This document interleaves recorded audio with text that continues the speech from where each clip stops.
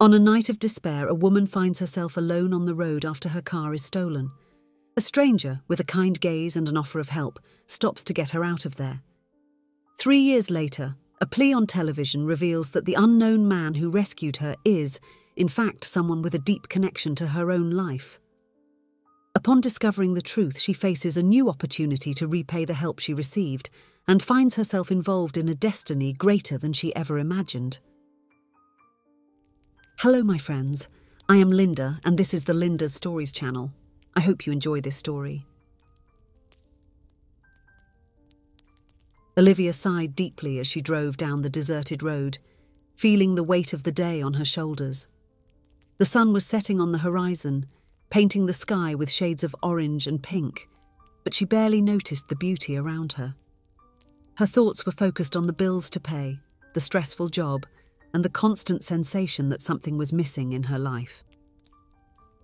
At 35 years old, Olivia had an apparently perfect life in the eyes of others.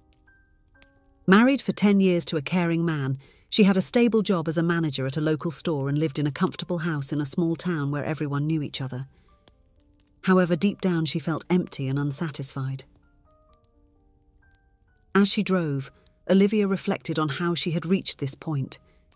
She had always been an ambitious person, dreaming of great achievements and adventures. But somehow life had taken her down a different path.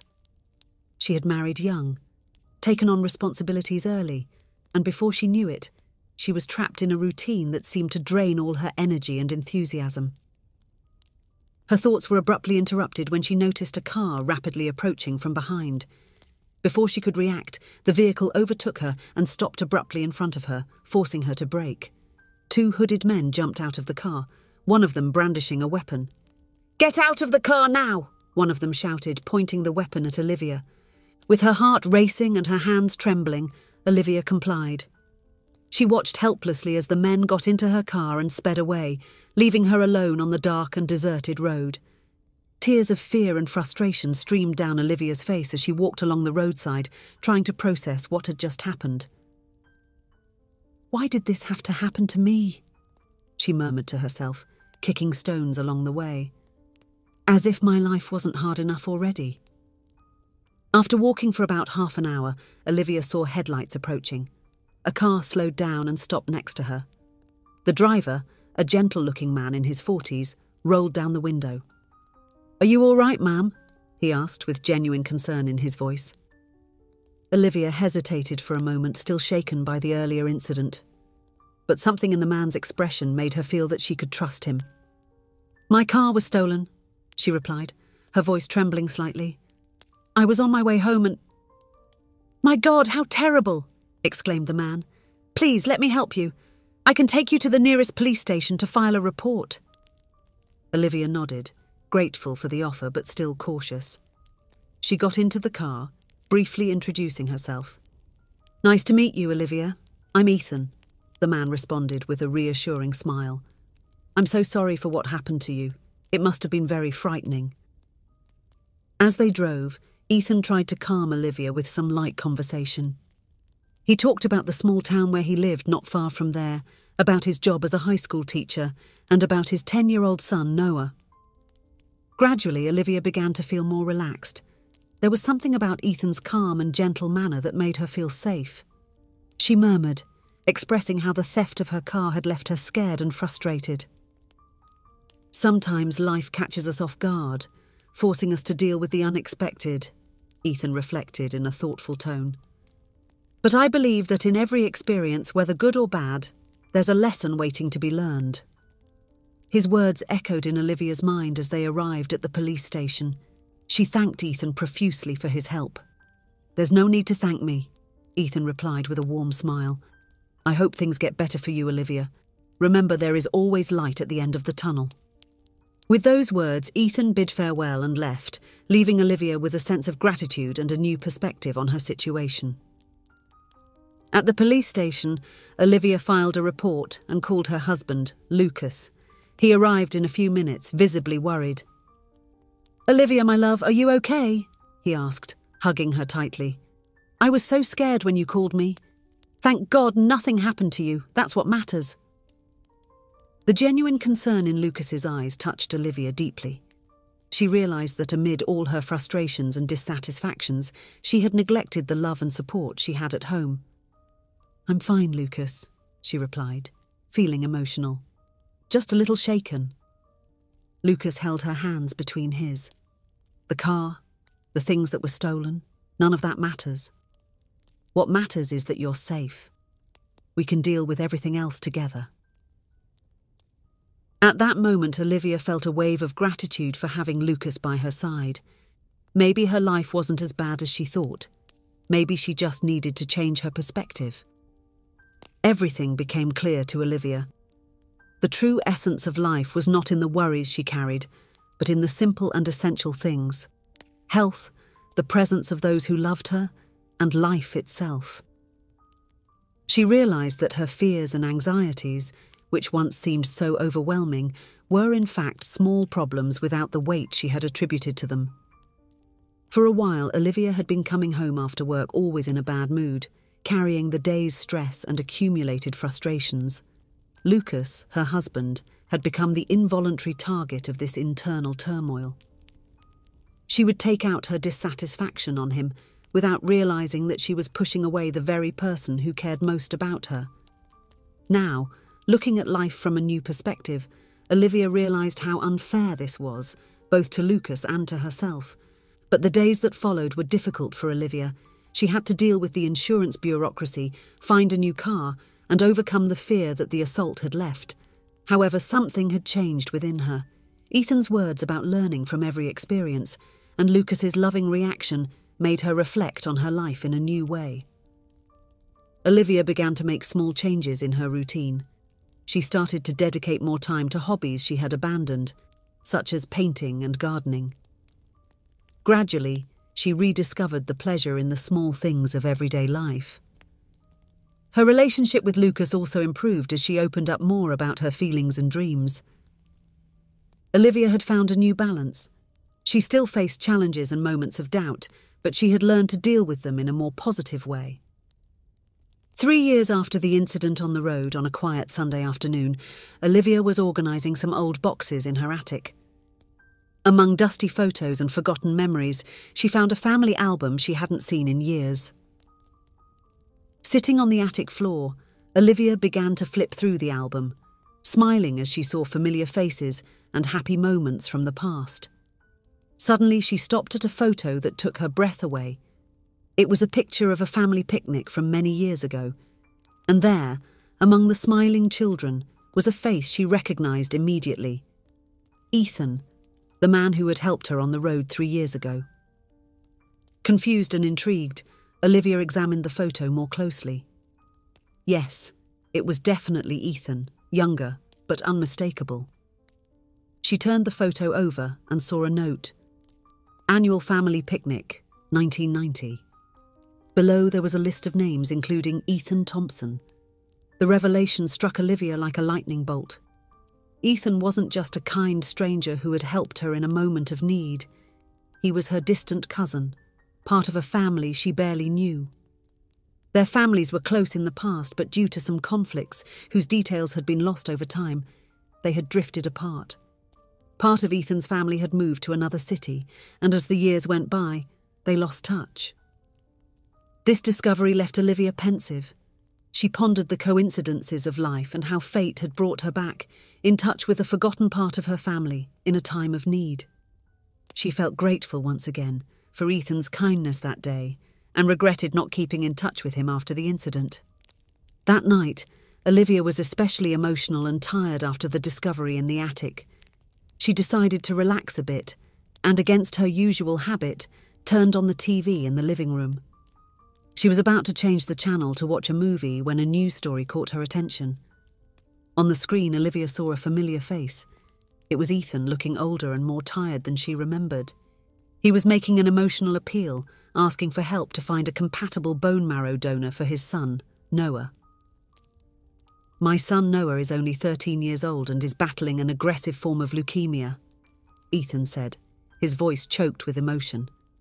"He urgently needs a bone marrow transplant, but so far we haven't found a compatible donor. Please, if you can, get tested for compatibility. you could save my son's life." Olivia felt her heart tighten. The happy and healthy boy that Ethan had mentioned during that car ride 3 years ago was now fighting for his life. She remembered how Ethan had spoken with so much love and pride about Noah, and how that conversation had helped her out of her own state of self-pity. Without hesitation, Olivia wrote down the contact number displayed on the screen, feeling a pang of hope mixed with anxiety. The next day, she called the indicated hospital and offered to take the compatibility test. Although she mentioned her connection with Ethan's family, she knew the chances of being compatible were slim, but there was an urgent need to try, as if something greater was at stake. The following weeks were a whirlwind of emotions. Olivia went through the tests, trying to keep her expectations in check, but the idea of being the person who could save Noah haunted her every day. Every time her phone rang, her heart raced, only to be disappointed by routine calls. The wait turned into a silent torture as she tried to balance her daily responsibilities with the growing internal tension. Then, a month later, when the phone finally rang displaying the hospital's number, Olivia felt like time had stopped. She answered with trembling hands, her heart pounding in her chest like a drum. On the other end of the line, the calm and controlled voice of a nurse brought news that changed everything. "Ms. Olivia, we have good news. Your results show that you are a compatible donor for Noah Thompson. We would like to know if you are still willing to proceed with the donation." For a moment, Olivia was silent, the nurse's words echoing in her mind. Tears of relief, mingled with disbelief, streamed down her face. "Yes, of course," she replied, her voice choked with emotion. The reality of the situation finally hit her. She had the power to save a life. The days that followed were marked by a mixture of relief and pressure. Olivia underwent more tests and received guidance about the procedure, while Lucas, her husband, remained by her side, offering unwavering support. He held her hand during moments of uncertainty, admiring her courage and the decision to put someone else's life above her own fears. Finally, the day of the donation arrived. At the hospital, Olivia reunited with Ethan, and the shock on his face when he recognized her revealed the emotional weight of the moment. He was visibly exhausted, but his eyes shone with a mixture of gratitude and disbelief. "Olivia?" he stammered, his voice faltering. I can't believe it's you." Olivia smiled, her heart overflowing with emotions. "How could I forget you, Ethan? You came into my life when I needed it the most. Now it's my turn to return the favor." Ethan hugged her tightly, unable to hold back the tears. "Thank you," he whispered, his voice breaking with emotion. "You have no idea what this means to us." The donation process was intense, but Olivia felt at peace, knowing she was doing something that truly mattered. During her recovery, eagerly waiting for news about Noah, each day felt like an eternity. When she was finally allowed to visit him, she found the boy surrounded by machines but with a weak smile full of gratitude. "So you're my heroine," Noah said, his voice fragile, but his eyes shining with hope. Olivia held his hand, feeling the strength of the bond they had created. "We're in this together, Noah. You're braver than you think." In the months that followed, Olivia closely monitored Noah's recovery, while she and Ethan strengthened their family bonds, transforming what began as a tragedy into a renewal of faith and hope. The families, once distant, now gathered regularly, celebrating the second chance that life had offered them. For Olivia, the experience was a turning point. She rediscovered the meaning of her own life, realizing that despite the difficulties and routine, there was beauty and purpose in each day. Gratitude for the simple things and the people around her became her new way of living, and she began to seek ways to give back what she had received, believing that there is always something greater at work, even in the darkest moments. A year after the transplant, the families gathered to celebrate Noah's birthday and his successful recovery. Sitting at the table, observing the laughter and joy around her, Olivia reflected on the incredible journey she had lived. Ethan approached her, holding 2 glasses of champagne. "A toast?" he proposed, handing a glass to Olivia. "To what shall we toast?" she asked, smiling. "To life," Ethan replied, looking caringly at Noah, who was playing with other children in the garden. "To the miracles that happen when we least expect them, and to the people who come into our lives at the right moment." Olivia raised her glass, feeling a deep sense of gratitude.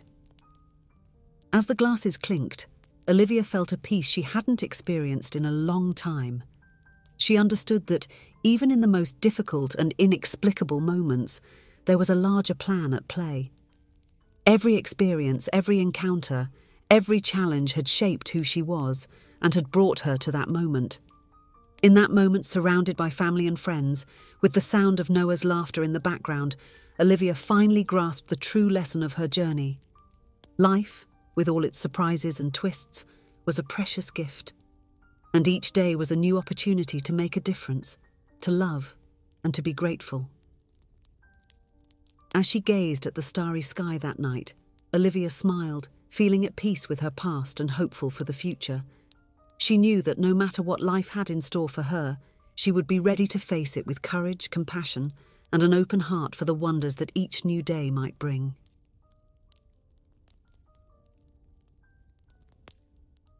If you enjoyed, please give it a like and subscribe to the channel. Leave a comment with a number from 1 to 5 to let us know how much you liked the story. Also, watch the video that is currently on your screen. See you soon.